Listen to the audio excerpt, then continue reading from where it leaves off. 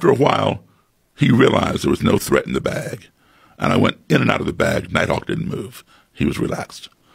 Just over an hour into this interview, there was a very quick, less than a second noise in the room.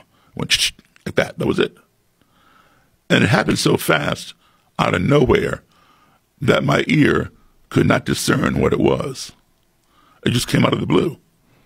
And I'm sitting closer than you and I are right now, because the table was smaller, to Mr. Kelly.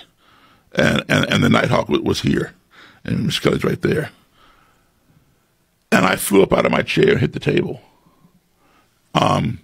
Because my ear could not discern what the noise was, I perceived it to be an ominous, threatening noise. And I knew for a fact that Mr. Kelly had made this noise. Where did it come from? Why did he